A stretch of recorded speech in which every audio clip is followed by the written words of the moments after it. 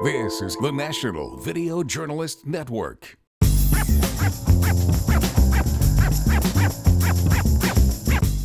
Welcome to MyLITV. From Manhasset to Montauk, we've traveled our communities to bring you the following events. I'm your host, Waldo Cabrera. MyLITV starts now. But I just kept going, and one day he said, Laura, today I'm going to take your call. Today we're at the Cinema Arts Center. This is our very popular Media on the Arts Forum.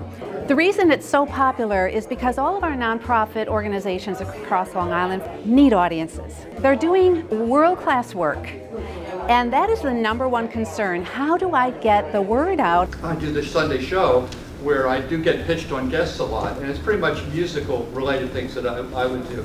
But as a communications director, I'm also pitching WFUV, you know, doing our press releases and things like that, trying to get exposure for what we do. So I've sort of seen it from both sides of the fence. You have the top people covering in television and newspaper and radio and digital online, and they're saying, okay, this is how you get coverage. This is who you call, this is when you call me, and this is what I need to see. I'm on other email lists and I get press releases from other art organizations, and sometimes it's just this really lengthy, wordy press release, and I'm so bored by it. We're really proud to host the Long Island Arts Alliance here at the Cinema Arts Center. I'm excited as a panelist because I work on the publicity side, but there's a lot of smaller organizations out there who don't know how to gain that exposure and reach out to the media. Maybe they're a little shy, or maybe they just don't know how to speak to them. So this is an opportunity for them to talk directly with them face to face. Just recently we were at the Nassau County Museum of Art, and Halston's niece was made available to us for an exclusive interview.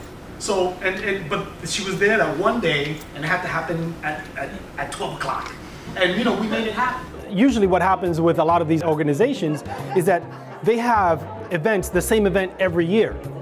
So it's difficult for a media outlet to continuously cover the same event year after year after year, unless the event is significantly different. And that's going to be my focus. You got to do your research, you know, and I'm sure that's something that everybody here would say, you know, don't pitch me on something that's not in the pocket for me, you know. You need to look into whatever the media outlet is and get a sense for what is it that is part of their purview. And if it's not part of their purview, don't waste their time. Well, I'm new to this, so this is very good information.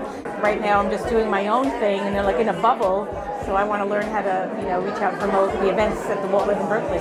Also maybe to get a little familiarity, maybe if we become a reliable source, we may, you know, have more visibility. They recognize that we're sending them something valuable that doesn't have to be edited, or the picture's the wrong resolution or something, things like that. I do public relations for a living, but I always like to hear more information about it and to connect with other arts organizations on the island.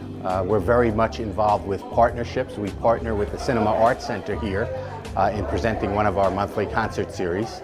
My editor decides what I write about, and I pitch to her constantly. I pitch the pitches I get from publicists, and I'm really excited just to meet other people in the journalism industry and also people outside of it, to see what questions they have for us and what their interpretation is of what we do. Once you get tagged by one of us, blast it out.